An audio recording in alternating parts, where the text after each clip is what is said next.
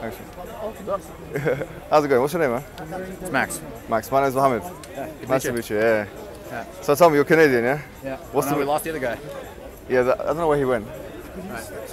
Yeah, of course. Sorry. Sorry about that. Yeah, right. Sorry, my friend. Yes. He wants us to stop. Just cool. no problem. We can go like against the fence if you want. No. All right. I don't like going against the fence. So are you here for like? Are you a tourist here or? Yeah, pretty much. I just wandered by. Yeah. And so what's your theological, like what are you theologically convinced with? You're an atheist? I would say agnostic, I guess, because I said atheist earlier, but then some guys caught me in a logic trap, so agnostic fits better. No, but it's a humble position, agnosticism, isn't it? So, yeah. Fair enough. No, I mean, it's good that I'm talking to you about this, because what I wanted to say first and foremost is, let's ask the overall question, yeah? Before we talk about human beings, I heard you talking about like kind of evolutionary type things with the other gentleman, yeah? Yeah. But generally, I wanted to ask you, like, how do you explain us being here? How did the universe come into existence? The most truthful answer I can give is that we don't have concrete evidence of any given means of creation of our universe yet. Let me ask you a better question. Okay. Max, yeah? Yeah. This is the thing. This seriously, yeah? All right. Whenever I speak to atheists, it always boils, obviously, and rightfully so, down to the evidence, doesn't it, yeah? Yeah. Okay. What is your truth standard? What for you is sufficient evidence, generally speaking, in order for you to accept a thing? In order for me to accept something as likely true, because I think if you have a truthful scientific view of the world, you'll never accept anything as 100% concretely true, right? Like, we've printed hundreds of thousands of books, and every single time we do it, we apply ink to a letter, and we press that letter into the page. Yeah. And so we print a word there. It is possible that one time when we apply ink to a letter and press it into a page, the book will spontaneously combust.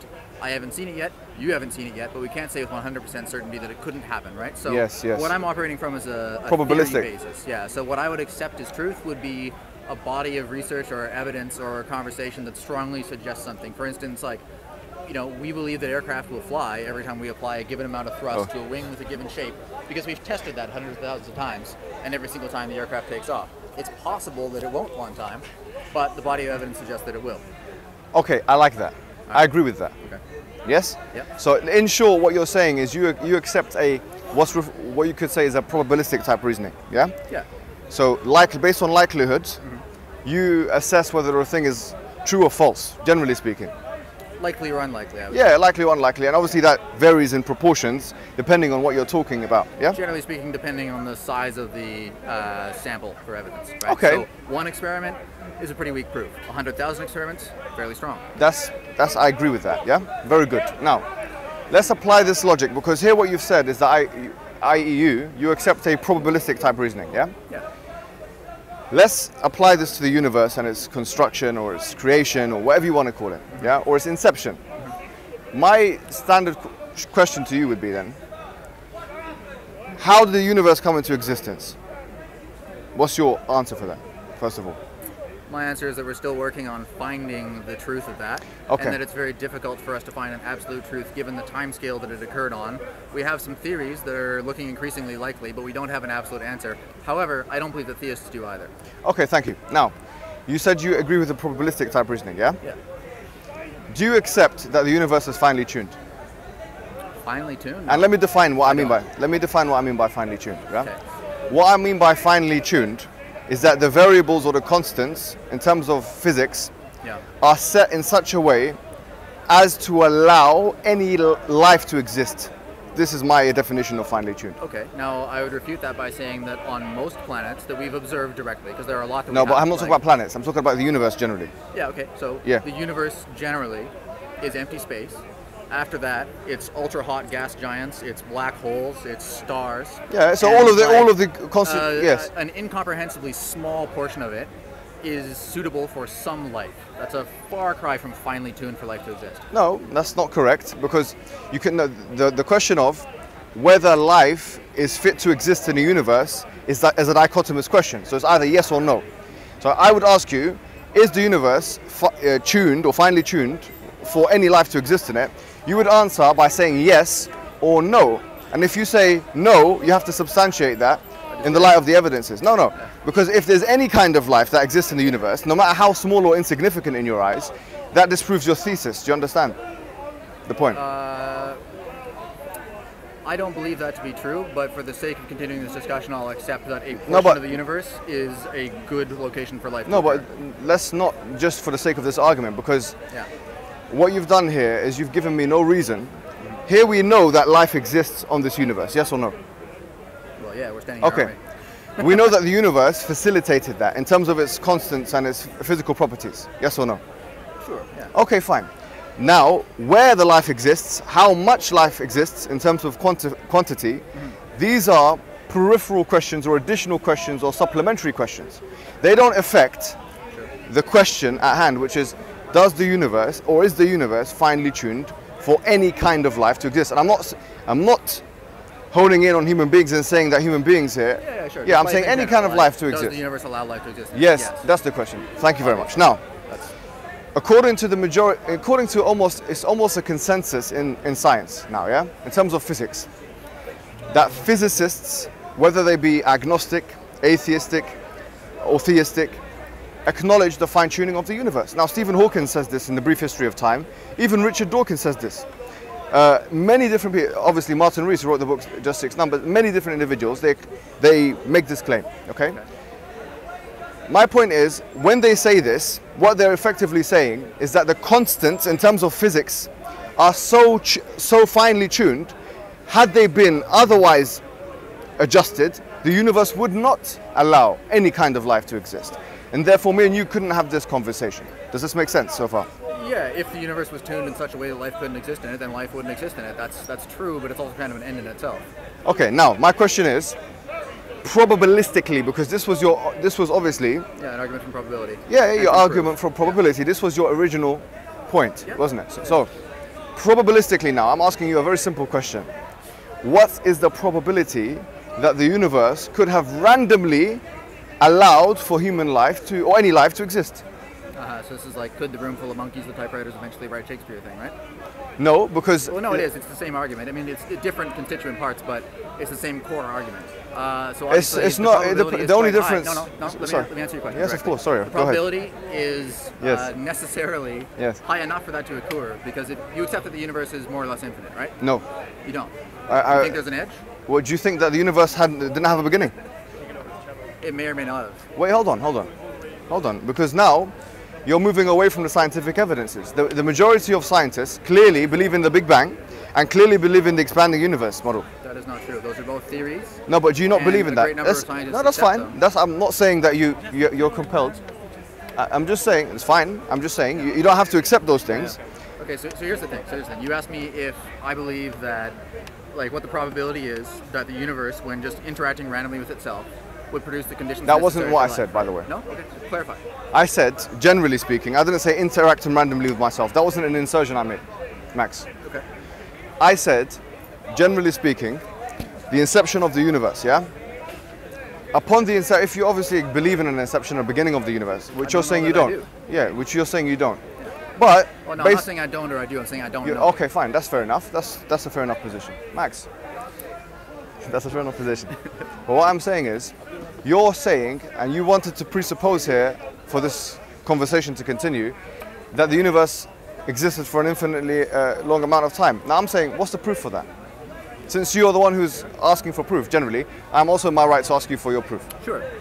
We don't have any proof based on carbon dating or any other scientific means that really extends much beyond the borders of this planet and maybe some adjacent ones. Like, as I understand it, we've taken soil samples from Mars, we've taken soil samples from the Moon. And in both of those cases, the soil samples that we took were able to be carbon dated back a certain amount of time. However, we didn't take deep core samples of the Moon or Mars, so we can't rightly say at this point in time whether we know as an absolute truth how old either one of those bodies are. Now, keep in mind, we've only touched 2 celestial bodies in our solar system, which is a limited part of a galaxy, so on and so forth.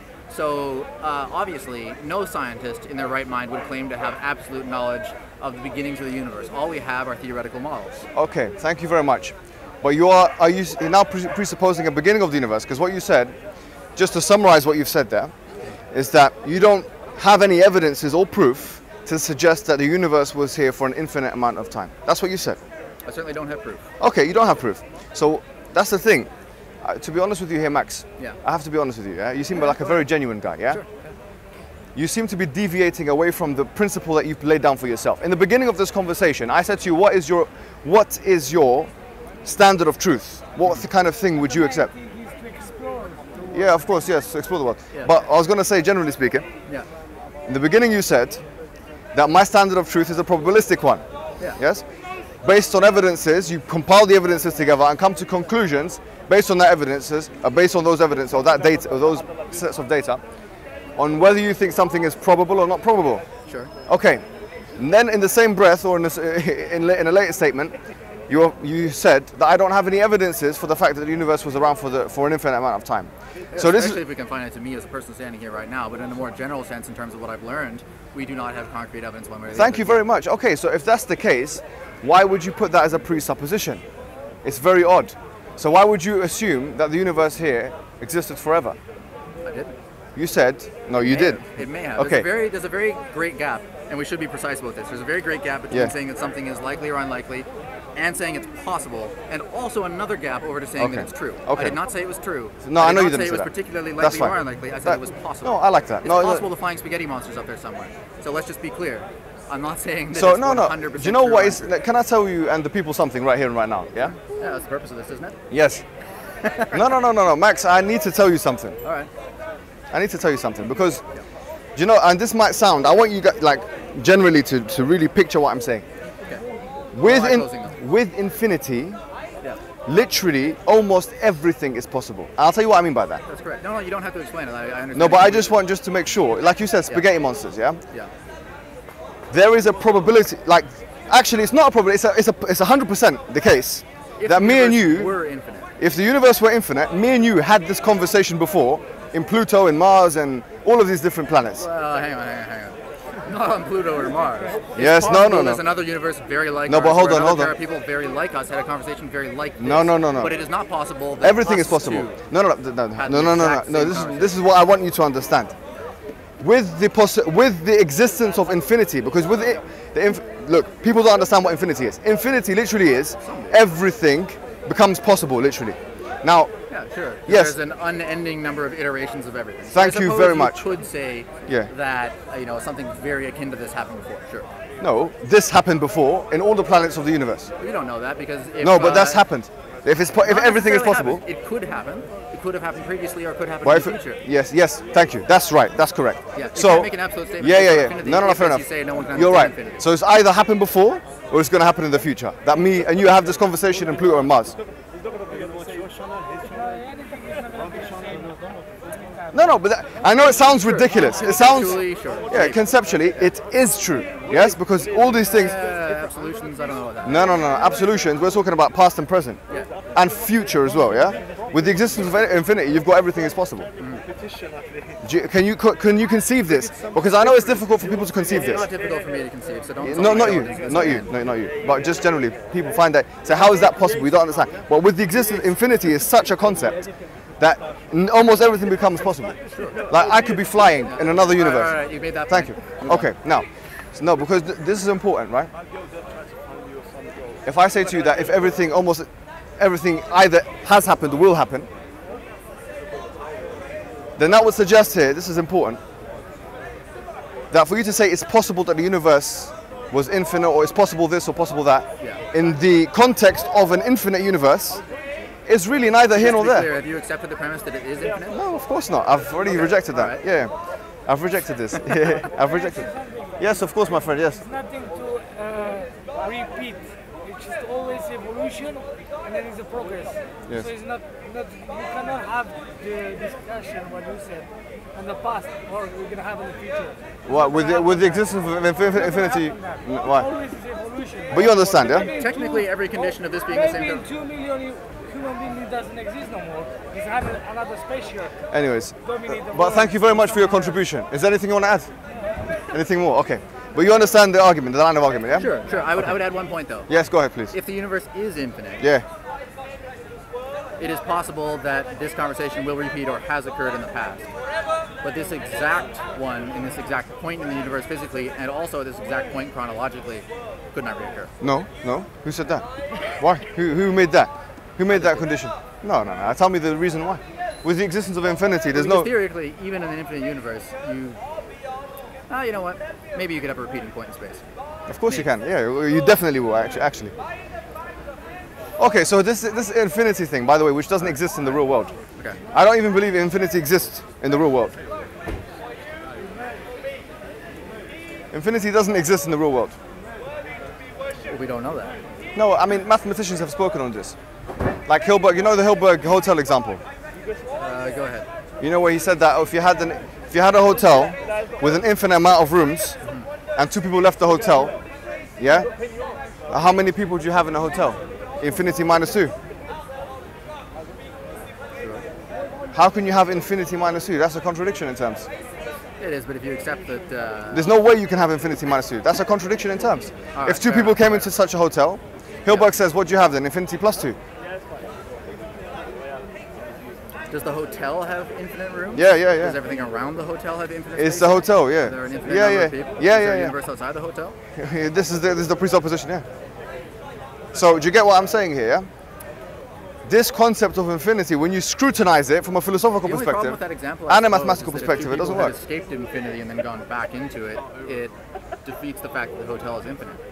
You can't Exactly. leave it. Thank you. That's correct. So it's a contradiction in terms. Yeah. Okay. So the concept of infinity as applied in the quantifiable, tangible realm is something which actually cannot exist. It's not that it just doesn't exist.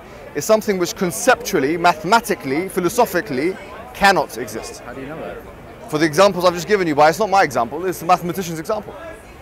It's Hilberg's example. It's called Hilberg's hotel or whatever. There's an assumption in that example, which is that the two people can leave the hotel. Yeah, why not? Why shouldn't that be the assumption? Well, because if the hotel is truly infinite, then how would you get out?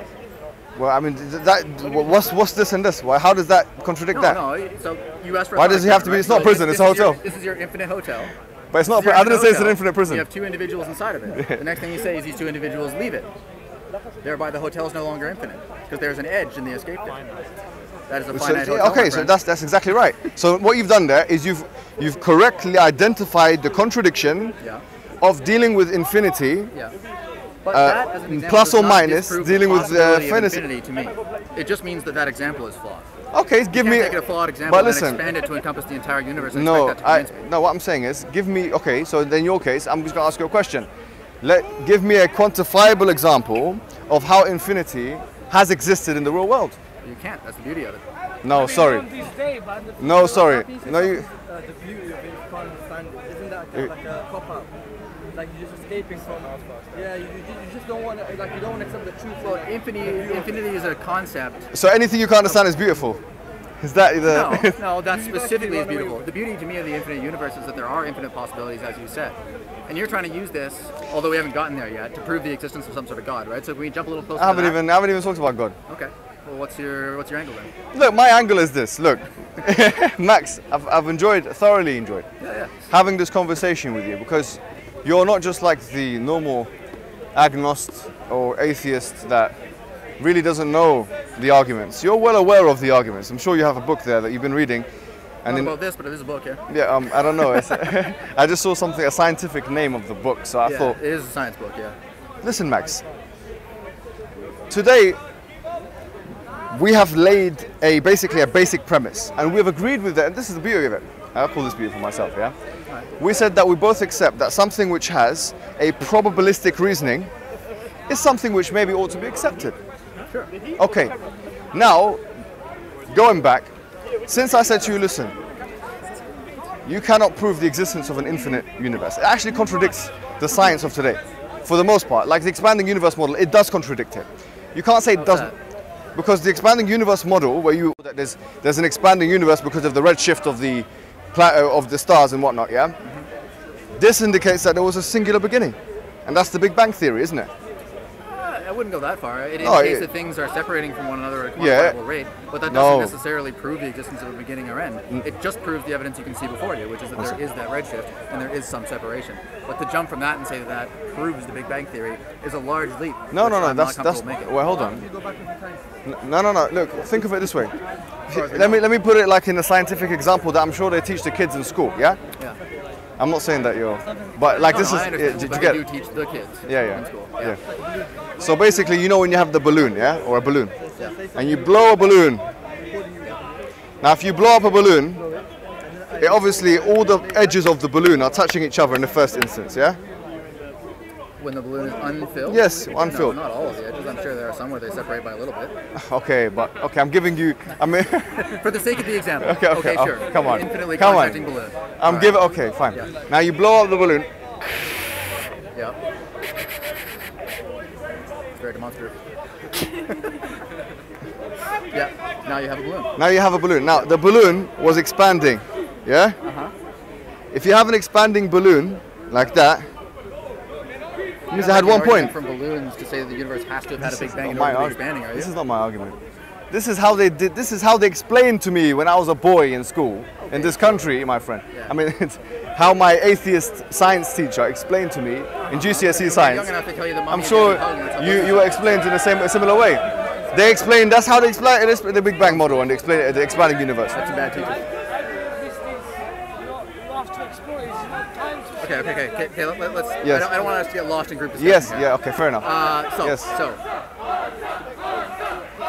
Wow, that guy's popular. So you have the expanding balloon. See, look, yes, can I say something? Yeah. Sorry to say this, but some people they say that the Canadians don't have a sense of humor. They're not correct. No, Maybe no, some no. of us, I don't know. But You've heard this before, yeah? I'm sure. I mean. I've never heard that, but I live in the place, so I wouldn't know. No. Some say that, but today I think you've given us evidence that we can put into our probability generator to. Yeah, I would say I would assume give some otherwise. evidence in favor of there being humor in Canada. Yeah. Go, tell me now. Okay. Do you get what I'm saying? Okay, no doubt here. Sure. The Big Bang model. On the balloon to make it expand. The balloon had a starting point. Yeah, had a singular point. This is the Big Bang theory. This is the Big Bang, and then it all expanded. That's the Big Bang theory. Big Bang theory for this one reason. The Big Bang theory does not in any way mention or try to prove the existence of an external force acting on the beginning of the universe. The furthest that we've really gone. No, I'm not saying that. But I'm not. So in your example, Max, there's you standing there blowing into a balloon. And also, there's something outside the balloon. There's the room that you're in. Thank you. Now, neither one of those things is part of the Big Bang theory. There is no Accepted. externality to the universe. Accepted. There is no force acting. No, the no externality of the universe is not something you can say. It's something you can only be agnostic about. Yeah? Because we're inside the universe. Thank you. Yeah. The whole thing about force, once again, it's only something we can be either agnostic or assured about. But you cannot be assured about it. Well, if you have, what I'm going to say right now, evidences or your probability reasoning suggests that, listen, going back to the fine tuning, that couldn't be that this finely tuned universe is a result of a random generation. Why not? Okay, tell me now. What's the probability of it being the case? Let me ask you a direct question. What is the probability, now that we've gotten rid of infinity, what is the probability that the universe could have come about out of a as finely tuned as it is in terms of physical constants, without the existence of an intelligence? Randomly. Tell me the answer. I suppose it depends on your model a little bit, right? Because we could talk about one of two things. Like, what percentage of the universe is habitable? Or what is the probability that all of the component parts of the universe interacting could result in the conditions for life? Max, we had this discussion before. Yeah, I know. So let's not go back, because we said already, so long as any part of the universe has life in it, then we can firmly... The whole thing is quote-unquote finely tuned for life. Thank you. Well, I mean, I have a little trouble with that language, because, I mean, finely tuned, like... Well, that's the language the atheists use. Okay. Yes. All right. To answer your question in the way that you want me to. No, I don't want you, just the way you want to. Okay. But also the truth. It's very small. It took an incredibly long time for the conditions for life to arise. Would it be 1% or less than 1%? Oh, far less than 1. Far less than 1%. Yeah. So, okay, now please. Max, here is the crossroads. We're standing at the junction, Max. Right, okay? Sure. No, seriously. No, this is it. And for all the atheists that are watching this, please ponder. Okay? Please ponder. You started off by saying that your method of conceptualizing truth and false is a probabilistic method. Yes. I have just asked you, what is the possibility of the universe coming about random... Pardon? Do you always need to review this much for your audience? It's always good to. What is the probability that the universe came about randomly without an intelligence, and you said far less than 1%, okay. Which would suggest that... May I ask you, wait, let me just... Yes, of course, let me just finish that, yes. Right. That would suggest that over 99, probably 0.9 recurring % of the probability is in line with the idea that there's an intelligent force. No. Okay, now tell me. Massive logic leap, dude. You can't No, do it's that. not. Now tell me, no, hold on.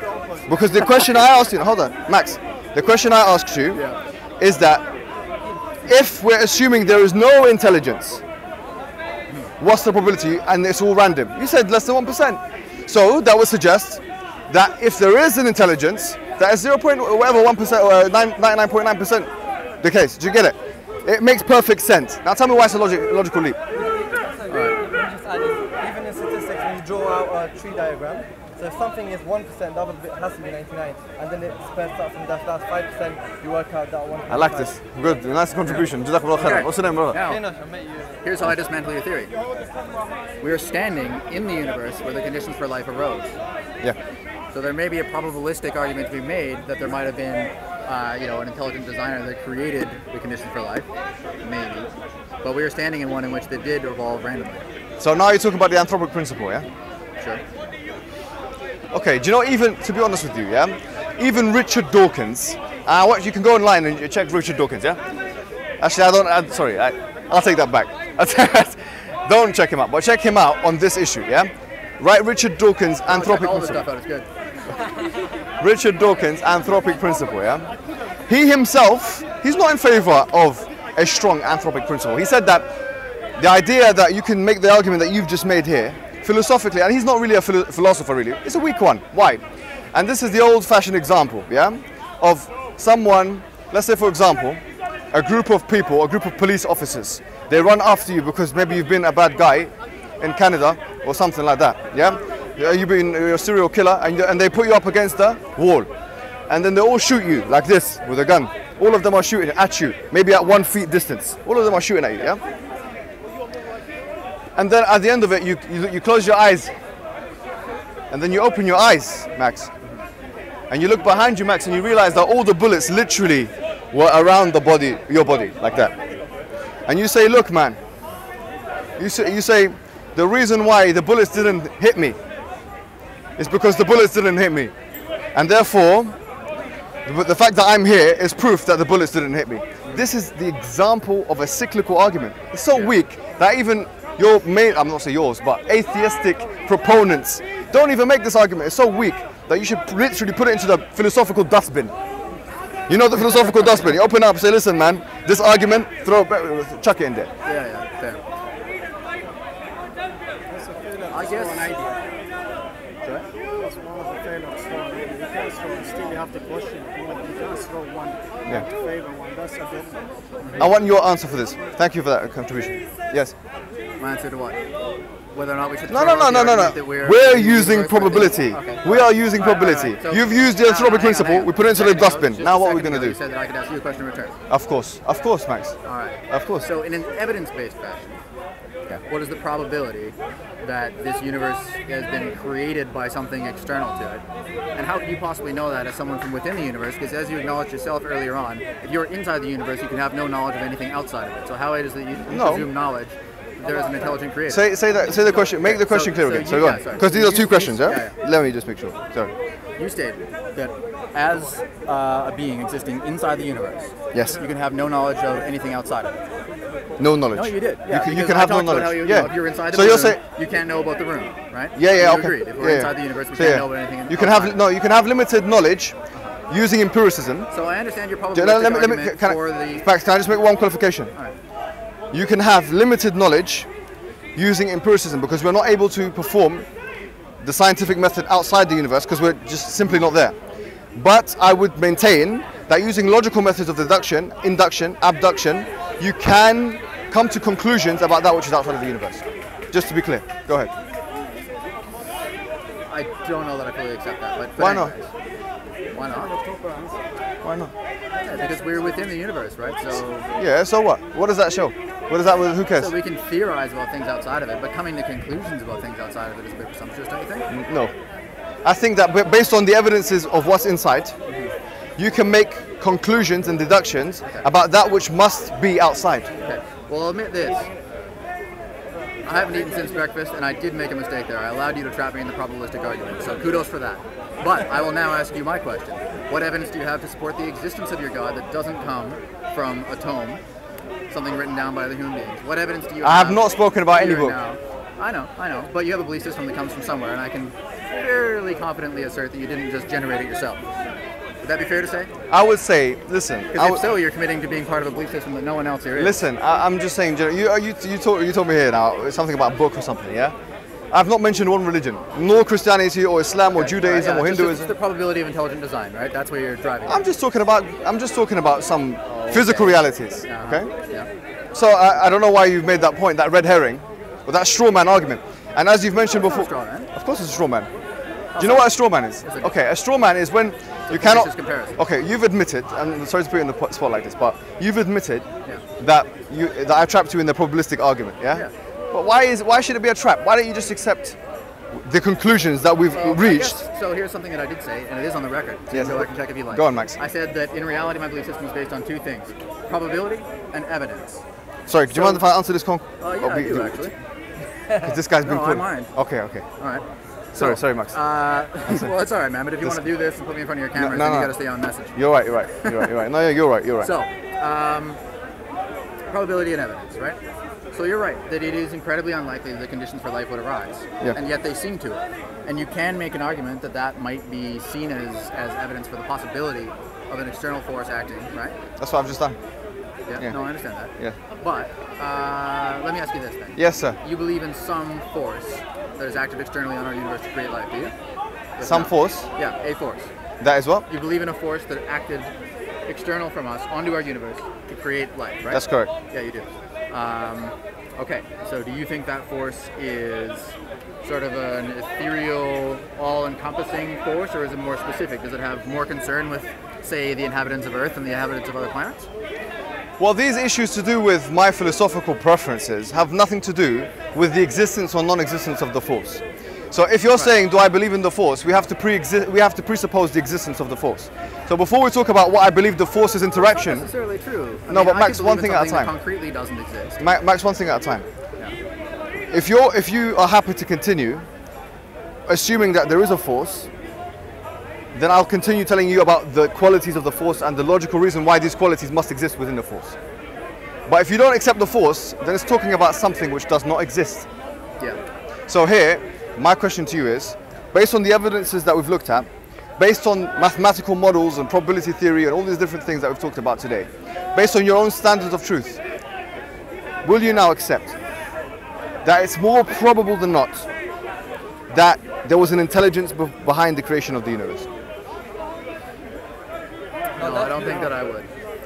Pardon? No, I don't think that I would. Okay, now that is a contradiction. Where, you could look at the universe as basically like a sandbox full of marbles, right? Like one of those things you can kind of shake and agitate the marbles.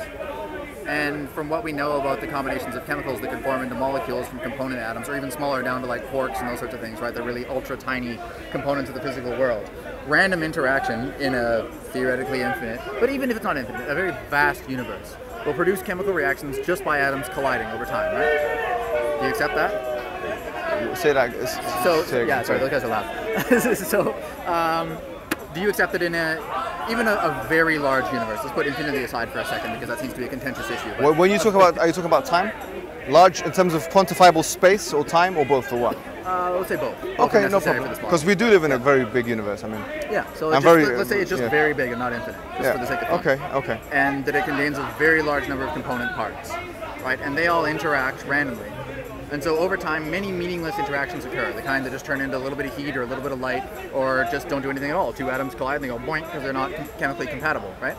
But over time, some of them will combine into more complex molecules. Now those molecules will fly around randomly, and again, the great majority of those collisions are going to result in nothing, but some of them will result in something, and through that increasing complexity over time, you could arrive at the necessary conditions for life without an intelligent external force acting on the universe. That's not what I'm talking about. Can I just say, yes. You've actually inserted a law by doing that. You know, when you said when they combine and some of them react. Yeah.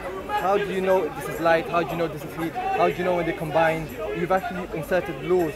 So what you're trying to do is... No, I can answer that. Right. So the laws that I've inserted into my argument are ones that are based on the body of scientific research that we've done so far. So like I said earlier, I cannot tell you with 100% certainty that when you apply ink to a letter and press it into this page, it's going to make a letter. It's very likely and it's a reliable business. I would have no problem starting up a printing press tomorrow and making books, because I'm pretty damn certain that every time I try to make a book, I'm going to come up with a book. Yeah. But it is possible that every once in a while it's going to explode, and I can't tell you with 100% certainty that it's not. So those physical laws that I'm talking about are physical laws that are very well supported by all kinds of things. Like most of us have a smartphone in our pocket. Its operations are based on our understanding of the physical laws. Do they sometimes go wrong? Do we have battery fires? Yes, but most of the times the batteries just charge and release energy as they're designed to. So I did insert some physical laws, but they're very well supported. And by all means, if you can disprove gravity or the availability of carbon to bond with oxygen, then do it. The only thing we really want to do is say that these laws are not random. Where did the laws come from? That's a good question. Where did the laws actually come from? Did the laws? No, where did the laws come from? Yeah, where did the laws come from? We don't have absolute knowledge of where they came from. Let him answer, please. Presumptuous. Sorry, I didn't hear what you said because of the. Guys, if you want to debate, you got to do it off camera or later. Not that I don't want to hear what you have to say. I do. But... Yeah, go ahead. Sorry. Okay, so laws based on experimentation. Where did they come from? We don't know, but we don't know one way or the other. Like both sides of this debate are in the dark as far as that's concerned. You can't say with certainty it was an intelligent designer. I'm saying I can't that say with certainty. You can't say. I want to be clear. It's very likely that wasn't the case, but I cannot say with 100% certainty. What? Max. This. Max, no. All right. No. Let me tell you something. Let me tell you something. Philosophically. Yeah. Let me tell you something. Philosophically, there is nothing in the whole of philosophy which you can say is incorrigible completely, which means, you know what incorrigible means. Number two, that you could say could be said absolutely with certainty. Yeah, okay. It's all based on likelihood. Thank you. Yeah. This is why. Back to the probability this is why. Thank you. Everything is probability. Now, that is why everything is faith. That's the thing is about atheists and agnostics is that they presuppose that religious people are the only ones who have faith, so they can make themselves feel good about themselves, self-aggrandize in a narcissistic type way, pointing the finger of blame at the backward. I'm not saying that's what you do. Yeah, sure. But the backward religious type. Agnostic earlier, so you gotta remember that point. Not you. I'm not making this point. Those other but because those other atheists that say, look, you guys believe in the fairy tales of the old and you have no evidences and you have faith and blind faith at that. This is a disingenuous philosophical position. Everyone has some kind of faith. We base the faith on probabilistic type reasoning. Yeah. Today I've shown you, and you've come to a conclusion almost, but I don't know why you're not admitting it. The reason is this. That the universe is probabilistically more likely to come from an intelligence that has ever been run so far, and again, open to being proved wrong. There's no experiment that's been run so far that has proved in any way the acting of a cosmic force upon everything on Earth. This is not the condition you set for us. Hold on. Sorry. You have not said in the beginning of this discussion that your standard is a scientific empirical standard. Yeah. You have not said that. Even that's a weaker standard, the probabilistic standard. Because if you use that standard, you can't even prove the existence of mathematics. Do you feel confident getting on a bus? That it's going to roll forward when the driver presses on the gas pedal? Listen, this is what you're saying here has nothing to do with what I'm saying. No, I'm saying, it has a lot to do with No, hold on. I'm saying that you have said in the beginning of this discussion... It's a probabilistic argument, and I congratulated you on trapping me. No. No problem. I'm not trying to trap you, Max. I'm just trying to show you that... You are. For your audience's sake, you are. Listen, if that's how... A spade is spade. Okay, look. This is about you demonstrating to your audience that theism is a more concretely demonstrable reality than atheism. I think that's part of it, but you know what? Part of it? Yeah, definitely. Come on, that's why you're here? Probably that's the majority of the reason. That's the bulk. Yeah, okay, I'll take that. I'll not only demonstrate to the audience, but to the interlocutor as well, yeah? Yeah, sure. So here, I'm saying to you, it seems like you call it a trap. I don't know why you call it. Why are you calling it a trap? Because it was a well-constructed argument, and I didn't think before I spoke, and therefore you got me into a position where I had to admit intelligent design was low. Max, but I don't accept that as adequate proof of the existence of a designer. Fine, I will leave it as that. You know why I will leave it as that? What's that? Because I personally believe you have contradicted your own truth standard. You've almost said that there's 99% possibility, 99.9 recurring percent of possibility, that the universe came out not as a result of randomness, which would necessitate non-randomness, which would necessitate a force. By the very nature of probability, everything that has a representative number tied to it, right? Like every chance could occur, right? So by your own model, although if you have the existence of infinity only. which we talked about before. We don't want to go around in circles. Yeah, we don't want to do that. Okay, Max. So yeah. Do you want to keep? I did say no. I did say that it's less than a 1% chance, right? Yeah. But what you need to do in order for this to be a very concretely convincing presentation and not just like a semi-weak one, is you need to then follow up on that and say, and this is why I know that we are not living in the percentile where this did occur randomly. Because so far all you've done is prove that both are possible, and I accept that. I mean, I'd be a fool not to. No, I haven't showed you that. I've showed you that the universe has a 99.9 recurring percent chance of not coming about randomly, which would necessitate that it has to have come about non-randomly, which would necessitate a organized force. And you're saying that you don't want to believe that. So this is I personally believe, is intellectual dishonesty, because that was your own standard. Yeah. And that's why you call it a trap. But why call it a trap? It's not a trap. You're in a trap. I think I did actually. Let's back up a step. I believe that much. 99% is not a number. No, hang on. What makes you believe that? Hang on. Just 1 sec. I realized I made a mistake. Okay.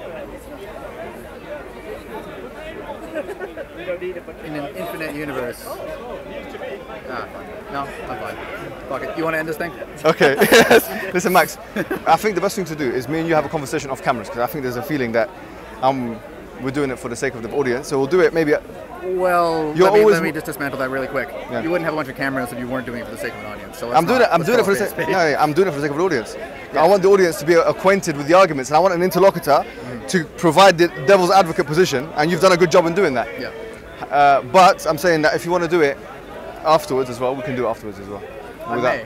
All right, we'll talk about it. You're invited to dinner. We're going to break our fast after. All right, you're up, buddy. It's yours. Sorry.